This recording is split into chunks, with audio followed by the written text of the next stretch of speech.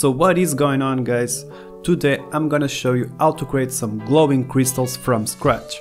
It's a simple but super cool exercise, and in the end you can create a lot of variations with the techniques I'm gonna show you.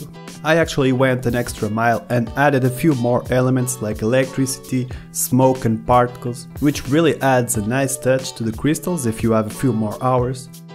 And those versions are exclusive to my patrons, and I left a link in the description in case you are interested to have access to this project and many more effects for your games.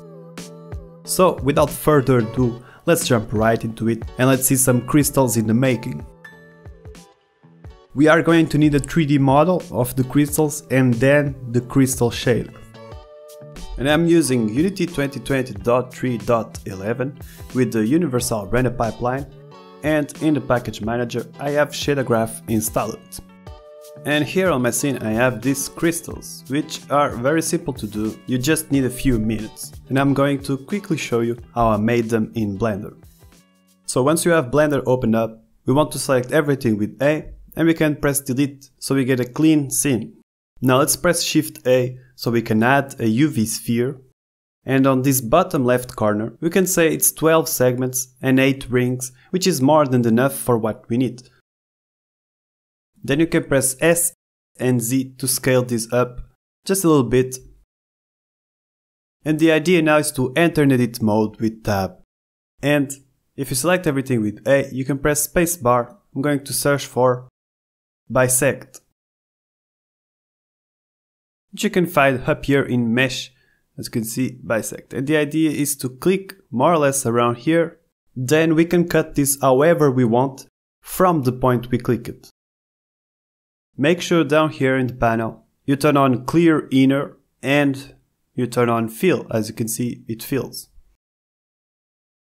I'm gonna do the same but for the opposite side, as you can see, but this time it cuts everything out. That's because we need to unselect clear inner and turn on clear outer. And that's basically all you need to know to cut this sphere into a crystal. I'm gonna fast forward a little bit because we repeat this process a few times until we get to something that we like. Just wanna mention that for the bottom part I cut this from the left, as you can see, and then from the right. Or you can simply cut it horizontally, that's fine. And then I kept on cutting this. Just make sure that the top part is a little bit more pointy. If you want, you can basically cut it however you want. I just made it a little bit pointy in the end. And once you have a shape that you enjoy, you can press S, and in my case I'm gonna scale it a little bit up, like this, in the Z only. And that's pretty much it. Now in the end we just need to create some proper UVs. I'm gonna press 1 in the numpad, so it goes into front orthographic view, it's very important. And I'm gonna drag a new window from this bottom left corner, and up here I'm going to select UV editor. Make sure you are in front orthographic view. The idea is that we enter in edit mode, select everything with A, as you can see the UVs are a mess, and we want to press U and then select project from view bounds. It will fill the whole UV area from this view. Now once again we are going to do a very repetitive process where we basically duplicate this several times, we rotate it, we scale it down, we stretch it a little bit to the sides. Basically we try to create a cluster of crystals that we like. We make a nice arrangement. Once you have a few crystals put together like this, make sure you select everything with A and then press Ctrl A and select all transforms. So it applies correctly the scale, rotation and location. Now we can simply save this Blender file directly to the Unity project. Unity will import this automatically as an FBX, and now in Unity all we gotta do is drag this to the scene.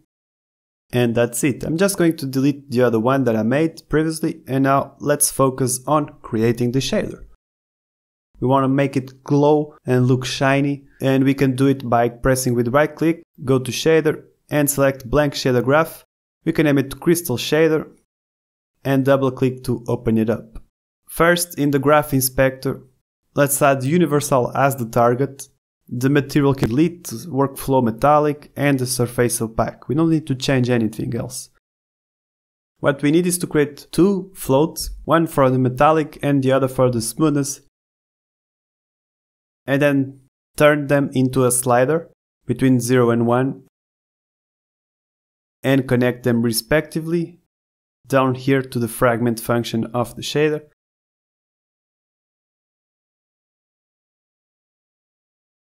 And then we are going to need a color, a base color for the crystals. You can push it up here. Make sure it's in HDR and white with alpha at 100, and then you can connect it to the base color. Okay, so that's the very basic setup that we got here. Now the trick to make this shine and look beautiful is to use the Fresnel effect. With this node right here, we can connect it to the emission. As you have seen previously, I have three colors on the crystals. We got the base color, and now we need another one for the top color and another one for the bottom color. Make sure both are in HDR mode with white as the default color. We are going to start with the top color. We can multiply it with the Fresnel effect, so we can basically add color to this Fresnel effect and then connect to the emission. Let's save this and let's test this out by creating a material out of this shader with right click. Now I'm going to select all of the objects that make up this crystal and then drag and drop the material to the mesh renderer. And let's see what we can do with this basic setup that we have created. Well, first you can play with the metallic and smoothness properties. It will make it shinier or not so shiny. What I want to show you is that if we select the base color, for example a blue, and you start increasing the intensity, I get this awesome glow, right? This fantastic glow only happens because in the scene I have this global volume, which has a profile with a bloom effect. You can create one with right click. If you go to volume, you can select global volume and then create a new profile. And then add bloom and whatever you want. That's why it looks so glowy, right?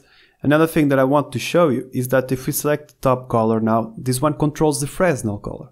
And as you can see, we have a second color. We have the blue and red, for example, and it looks fantastic already with just this basic setup. You increase the intensity and you get a red glow with hints of blue. And that's so cool. Now, what if we wanted two colors, one from the top and another from the bottom? Well, for that, what we need is start with a gradient. Something that makes the UVs glow in the top part and in the bottom part. So with the UV node, if we split this, the G channel, if we multiply it,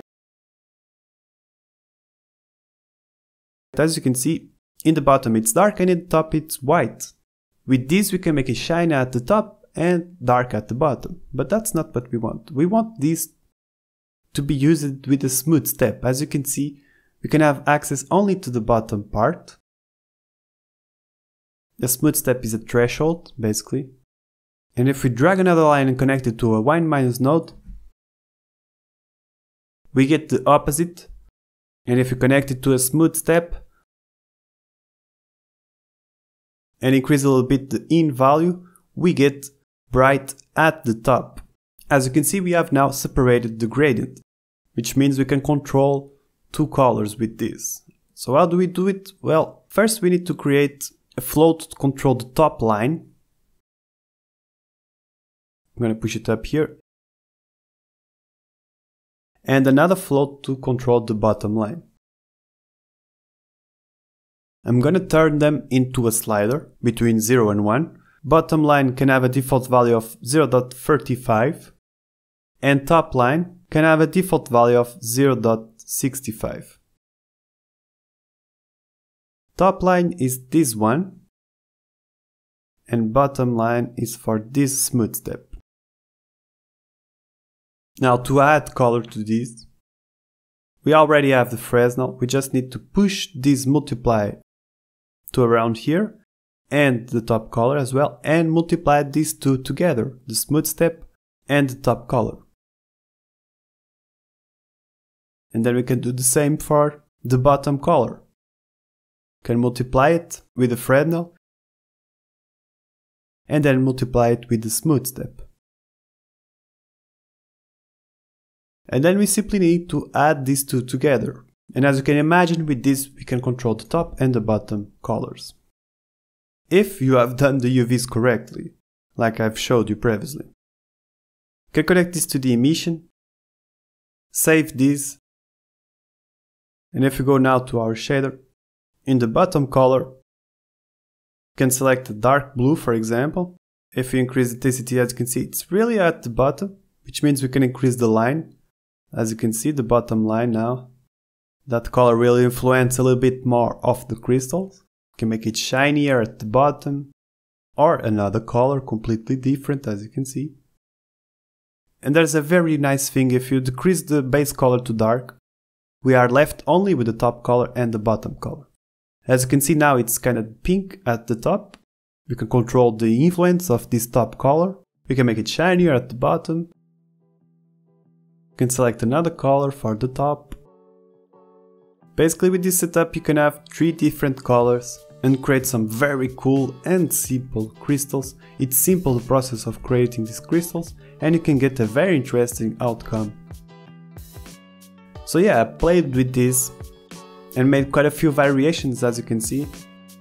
I then added some electric particles. I'm gonna link a tutorial for that, by the way, if you want. I also added some smoke. I'm gonna link another tutorial for that, and you can pimp this out. So I hope you have truly enjoyed. Please consider subscribing and leaving a like. If you wanna get access to this project and many other projects that you can use in your games, I left the link in the description. It's available on my Patreon page. Talking about Patreon, I wanna say big thank you to each patron that supports me. It really means a lot.